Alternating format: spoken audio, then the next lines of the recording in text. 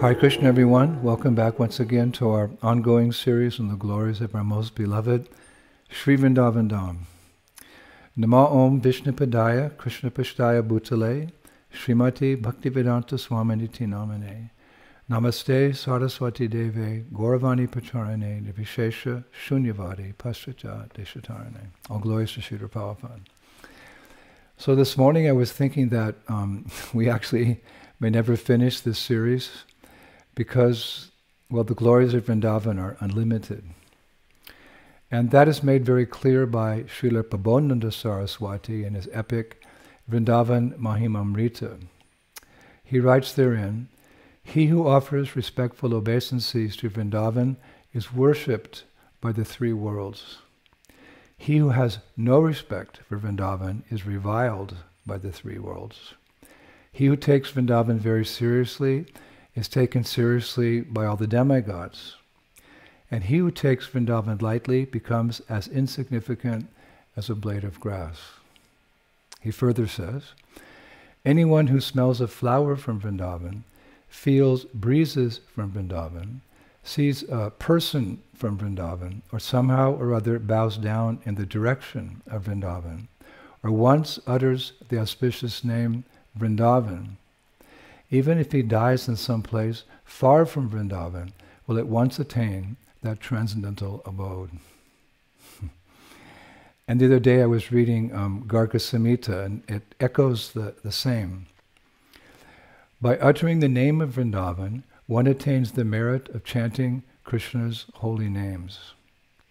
By hearing the name of Vrindavan, one acquires the merit of hearing Krishna's Leela. By touching Vrindavan, one obtains the merit of saintly association. By smelling the fragrance of Vrindavan, one is blessed by the merit of smelling the sweet fragrance of tulsi leaves offered to Lord Govindadev. Hare Krishna. So today we're continuing with our mini-series on stimulation for ecstatic love, and this will be part 43. In this lecture, I'd like to continue discussing the sacred dust of Vrindavan, or as we all know it, Brajarenu.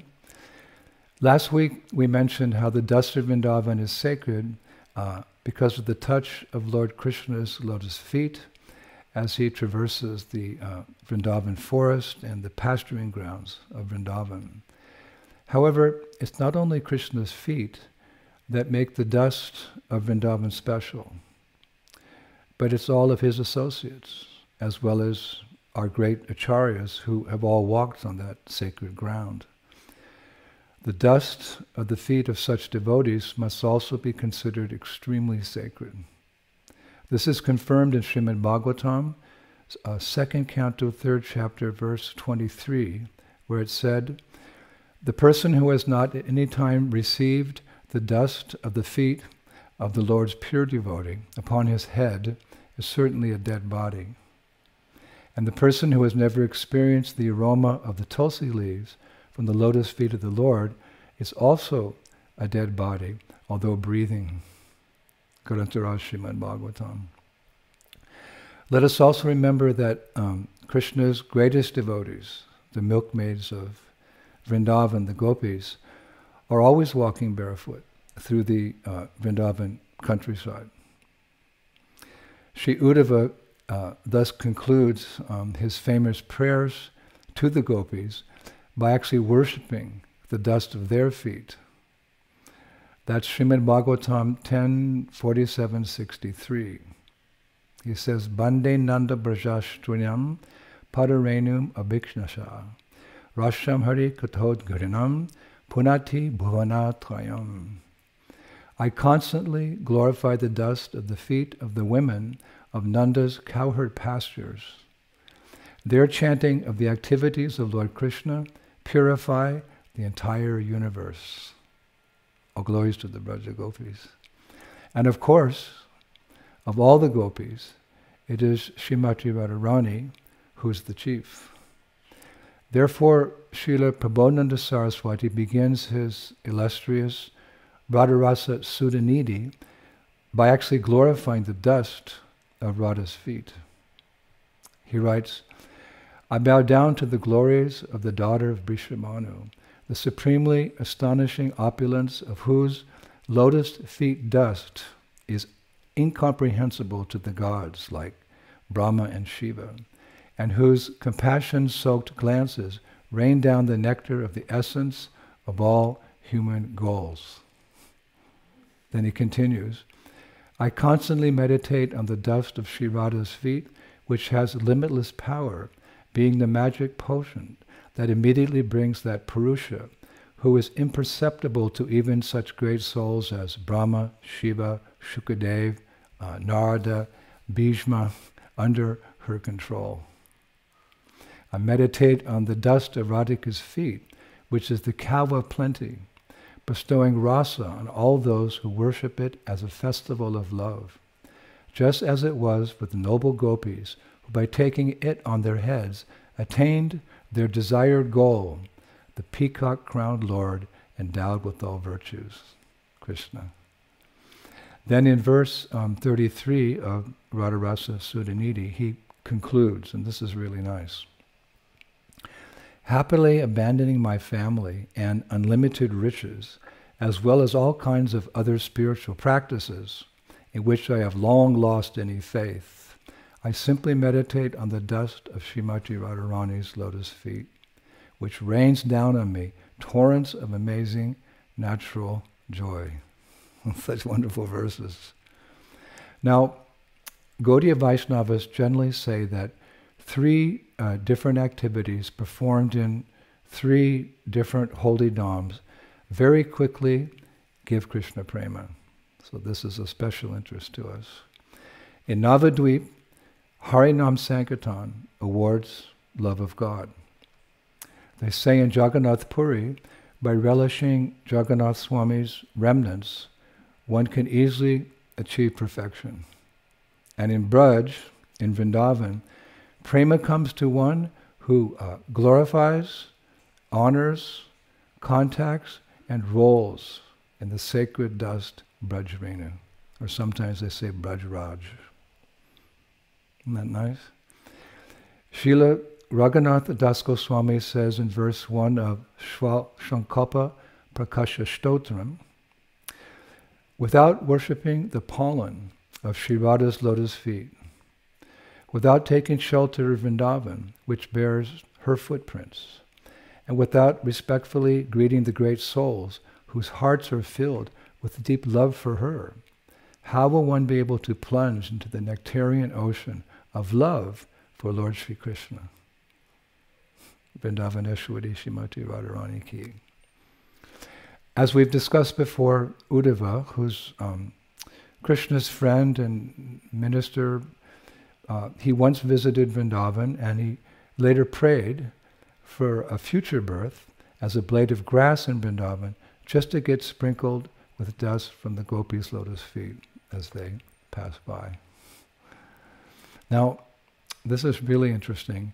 In Vrindavan, they actually say that the dust of Vrindavan is not only closely connected to Srimati Radharani, but it is also fully devoted to her. I really like that.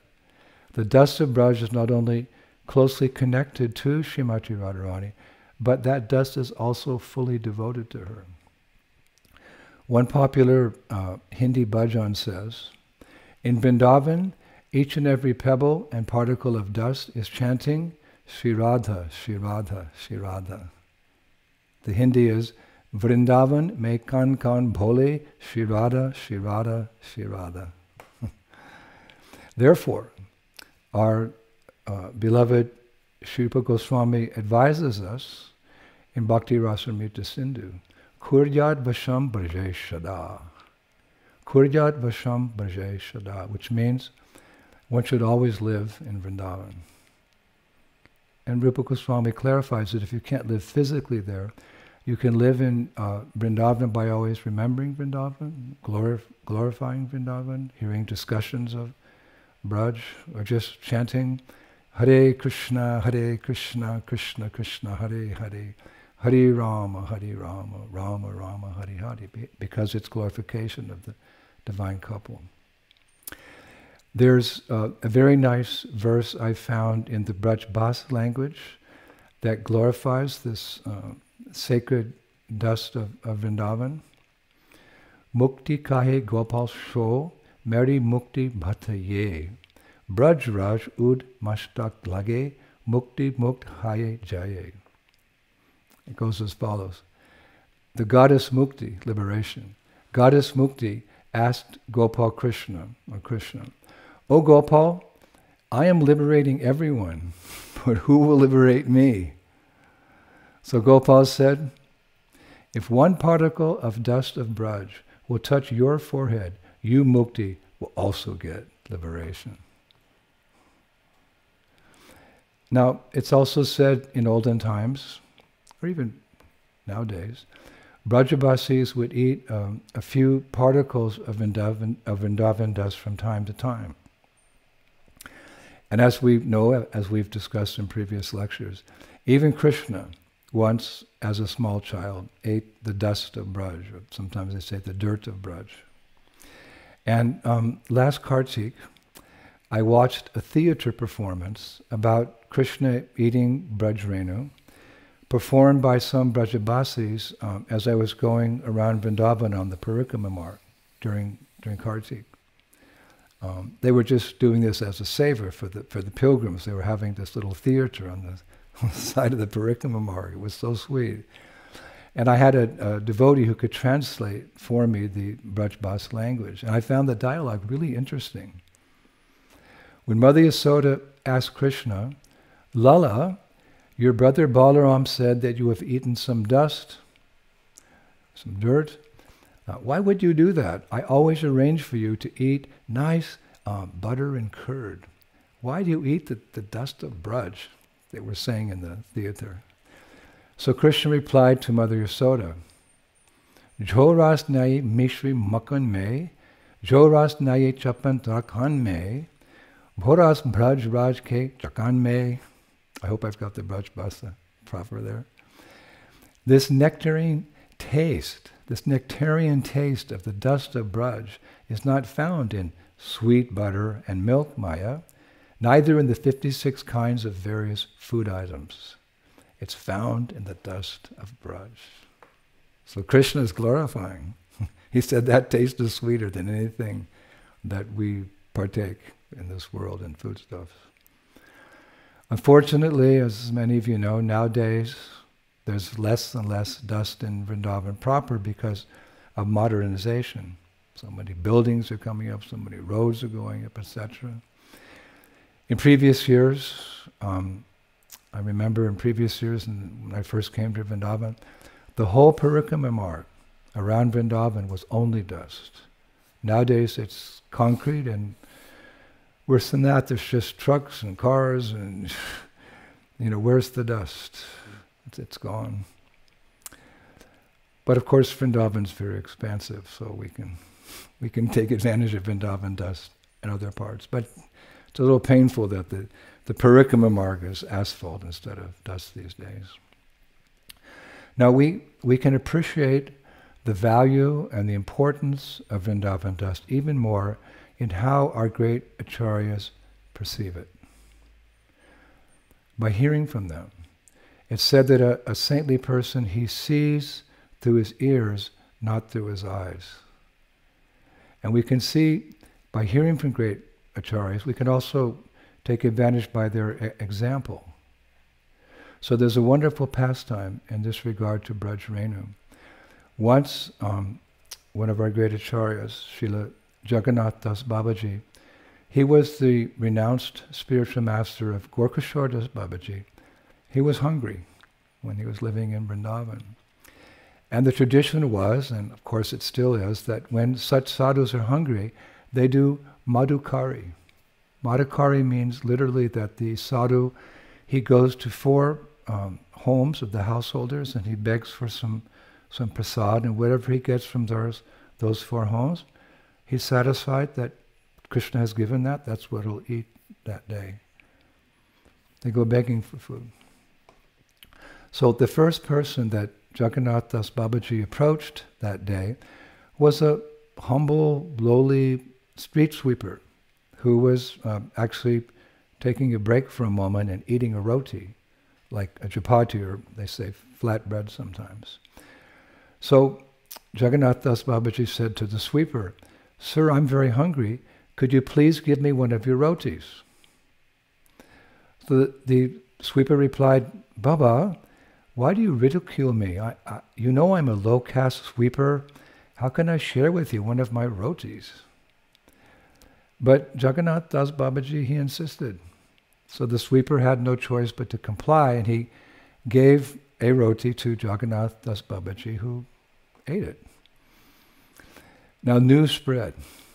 And hearing about this, the leading men of Vrindavan, they came to Jagannath Das Babaji and they said, "Baba, you are the crest jewel. You are the crest jewel of Vrindavan. It pains us to hear anyone criticizing you. But now everyone's talking against you. They're saying, Baba has gone mad. If he defies age-old traditions, what will happen to society? He's taking food from a street sweeper."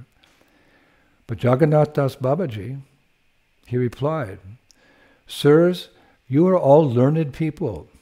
Don't you know the importance of the dust of Vrindavan? It is so surcharged with Krishna prema that even Lord Brahma desires to become a particle of Braj-Renu, this dust of Vrindavan. Therefore, isn't a Vrindavan sweeper who is constantly serving that dust, by sweeping it, by breathing it, by rolling in it, and by bathing in it, more pure than anyone else?"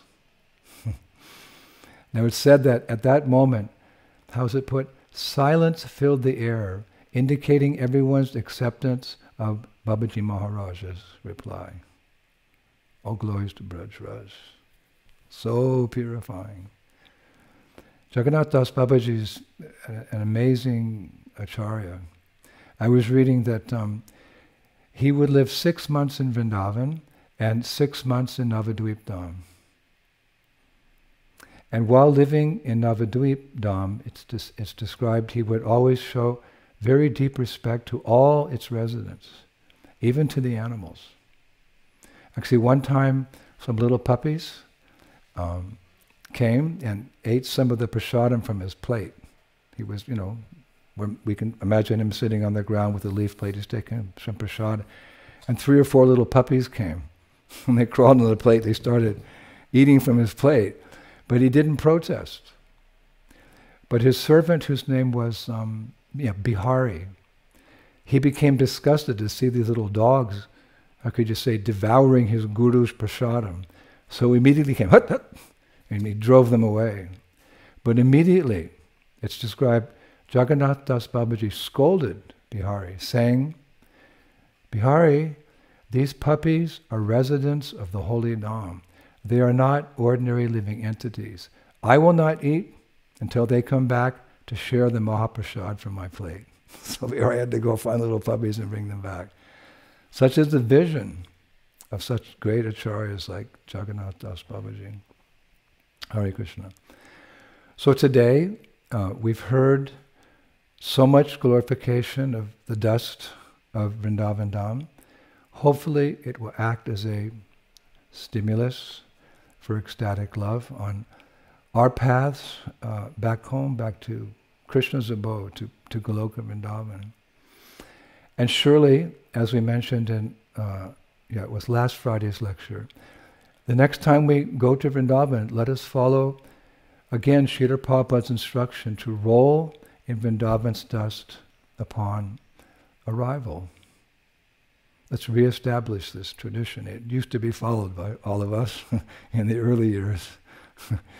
Because remember in Krishna book, chapter 37, Srila Prabhupada writes, "One who intends to visit Vrindavan should follow the ideal footsteps of Akrura and always think of the pastimes and activities of the Lord. As soon as one reaches the boundary of Vrindavan, he should immediately smear the dust of Vrindavan all over his body without thinking of his material position and prestige." Now having the dust of Vrindavan here on our planet Earth is really a special blessing that's not necessarily there in other parts of the universe. And that's confirmed by the great poet Hari Suri, great Vaishnava poet, in a verse with which I will finish today. You can appreciate how, we have access to Brajreno here on the Earth planet. May not be everywhere in the universe, but is definitely here. We should take advantage of it. Here's the verse. It's actually the demigods are speaking. Krishna, you bless the residents of earth with the dust of Braj. We who are in the heavenly planets feel cheated because we've never received it.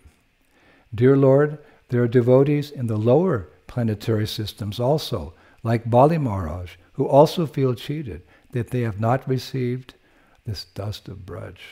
Please, somehow or other, be merciful upon us all. So demigods are praying. Even the lower planets, they're lamenting, we don't have access to this dust, and we do, so let us take advantage. So we'll finish there. As I mentioned last week, I think we'll have some more classes on Brajrenu. I think I can do 2 or maybe 3 more, let's see. So thank you very much for listening. We'll be with you next Friday. All glories to Srila Prabhupada, the revealer of the Dham.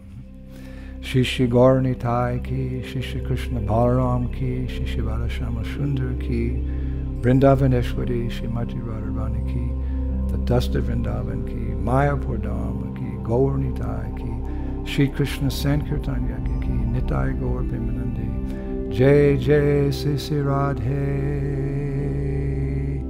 Sham. Thank you very much. Hare Krishna. Jai Prabhupada.